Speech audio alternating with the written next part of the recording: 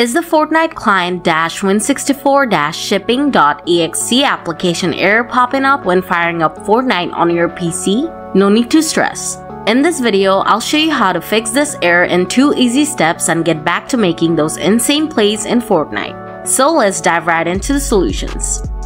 Step 1. Uninstall and reinstall EasyAntiCheat program. To do this, first open up the Epic Games launcher. Then click on Library. After that, click on the 3 dots icon below the Fortnite poster. Then select Manage from the pop-up menu. Now click on this folder icon, and the File Explorer should open up. Next, go to the Fortnite game folder. Then open up the binaries folder and then go to the Win64 folder.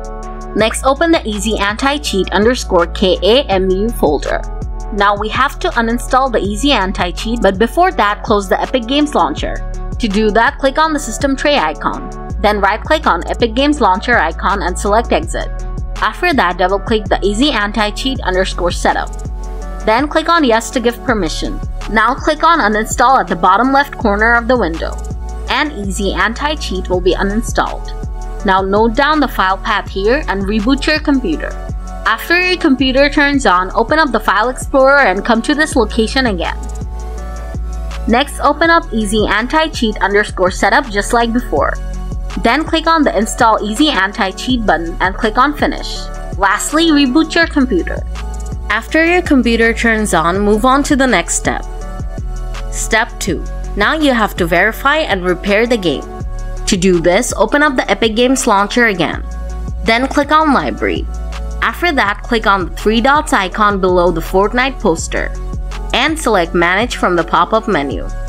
Now click on this folder icon and the File Explorer should open up just like before. Next, go to the Engine folder.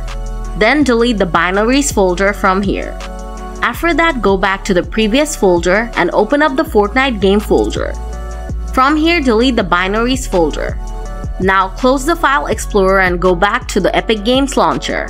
Next, click Verify from this window, and the launcher would verify and repair any corrupted game files.